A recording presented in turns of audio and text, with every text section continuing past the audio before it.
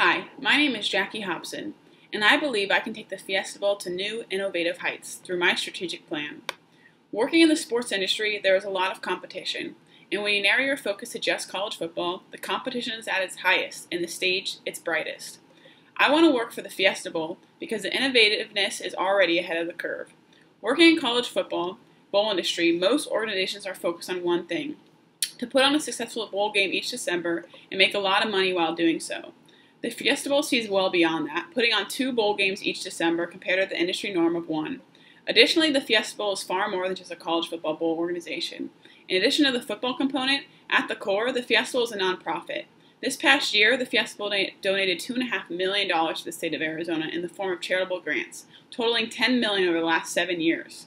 Additionally, the Wishes for Teachers program alone gave over $700,000 in the form of $5,000 grants to 140 Arizona teachers to use in their classroom. Ultimately, this affects 30,000 students.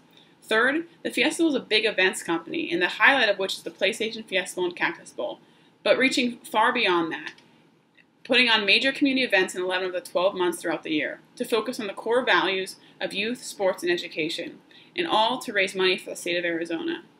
This is far ahead of the industry norm. The Fiesta Bowl is the most charitable college football bowl organization, and I believe I would be an incredible asset to the Fiesta Bowl, bringing a high level of communication, adaptability, and attention to detail. Personally, communication is one of my greatest strengths. In order to increase innovativeness at the Fiesta Bowl, we would become a better top-down communication team, where the big ideas at the top are shared with everyone on staff. By doing this, idea sharing will be increased, creativity heightened, and confidence spread amongst the staff. Another key trait that I possess that would make me ideal for renovating the organization's innovativeness is adaptability. A huge part of innovation is being able to put ideas forth without fear. While failure is never going to go down smooth, being able to come back and pivot from this is a true testament to your strength and something every leader needs to have in order to lead an innovative organization. Lastly, attention to detail is hugely important to helping my organization achieve innovation. If you cannot succeed on the little things, then the failure is expected on the big things. Treasure the big ideas, but never forget the importance of your day-to-day. I also have plans to better the organization's structure, implementing a group that holds the leadership accountable. I suggest that the Fiesta Bowl organization implements a safeguards committee to help provide guidance and assist in decision-making. When looking at organizational structure, a safeguards committee is important no matter how big or small the organization is. In an organization which serves the sport industry, innovation is extremely important, and the ability to be one step ahead of the competition is necessary.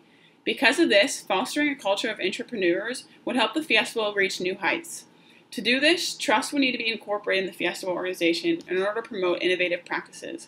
Trust is the key component to fostering a culture of learning and development and supporting entrepreneurs.